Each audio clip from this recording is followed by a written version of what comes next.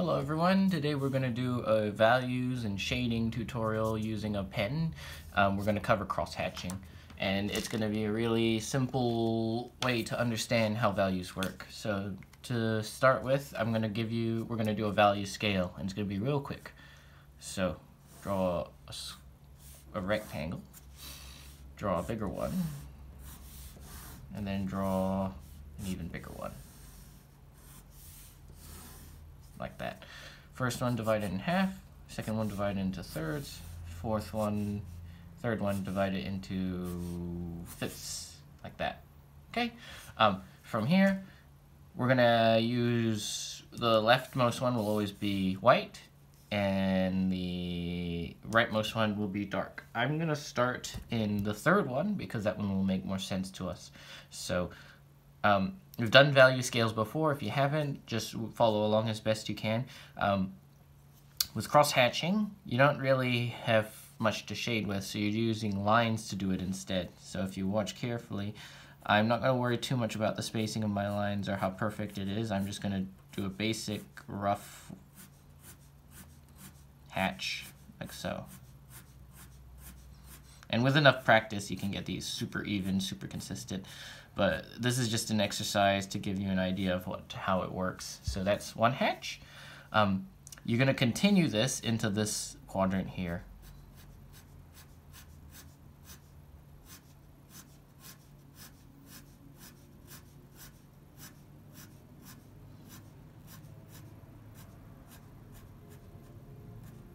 Like so. Don't worry if you mess up like the spacing or whatever. If you do it over a larger area, it'll be less noticeable. And when you are hatching, you are looking very close. When you look further away, it won't matter. It's when you try and correct it is that when it becomes noticeable.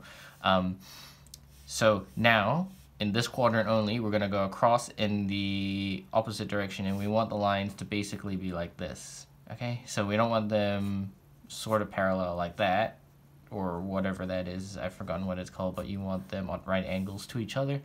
So you just go in the opposite direction. And if you find that tricky, you can always rotate the page.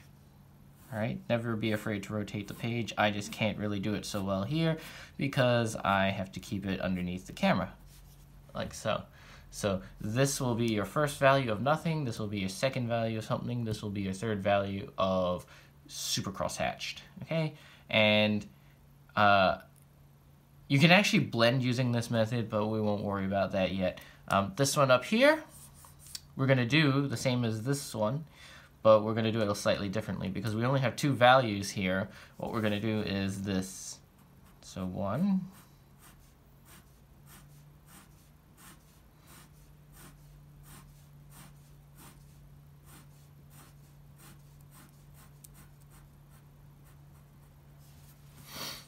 2,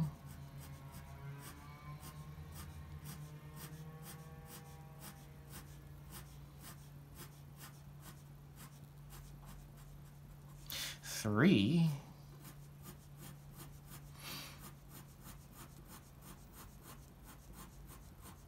and 4. And actually, cross-hatching is a great way to practice your straight lines. And what you'll realize is if you look further away, it doesn't have to be perfect. Now, as you can see, this is really dark, and this is what we want with a 2-value scale. With a 3-1, we want to distinctly blend it. You could always start with lines in this one as well. So I'll show you anyway, since we're here. You can do this.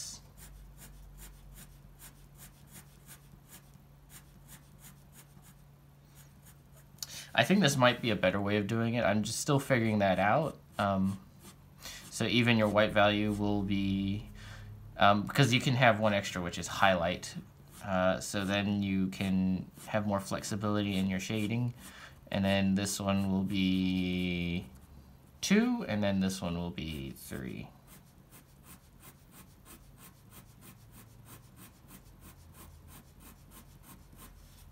So then you have 3 distinct value scales with the chance of a highlight.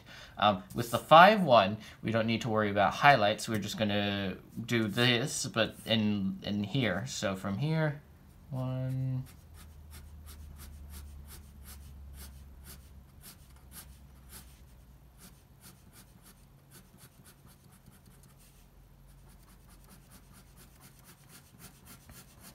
And try doing it fast.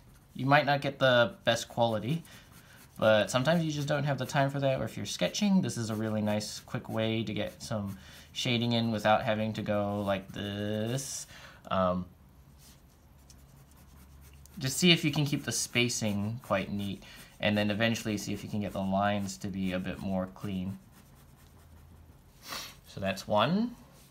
You're basically doing layering, which is also an important technique when you want to do shading with pencil. So if you're a pencil shader, if you like graphite better, this is still a valuable way to learn how to layer, because ink doesn't really have stronger lines or deeper lines the harder you press. It's just going to be the same no matter what.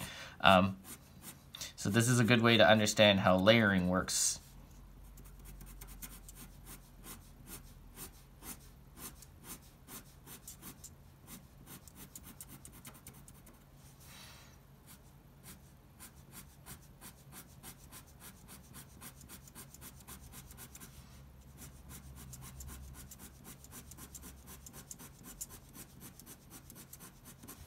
Like so. And then the last one. So it's a very simple way to think about it. You just add more lines the darker you want to get. So how do we apply this into objects? So if we draw a cube,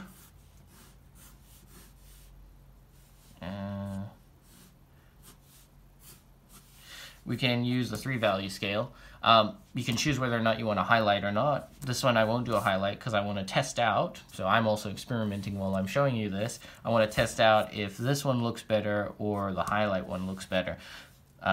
So from here, I'm going to do everything in one layer. And it's important you test out and see which version you like, because sometimes it's a matter of taste as well, or depends on your subject matter, or depends on what you like. But always be willing to try another one, maybe on a less important drawing if you feel uncomfortable doing something new with something you're already doing, and then see if it works. And if you like it, then you've got a new tool under your belt, which is always nice. So we do one layer, and then I'm going to do a second layer.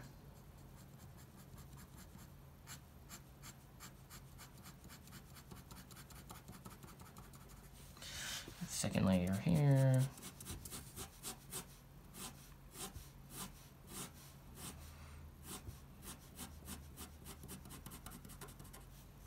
And then the third layer here.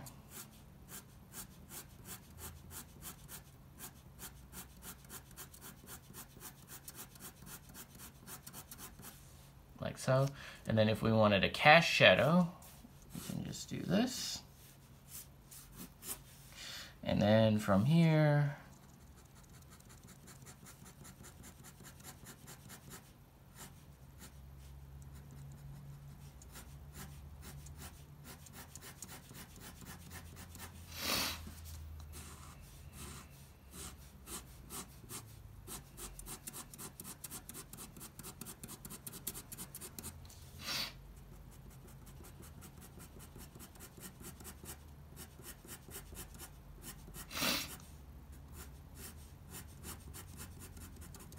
like so.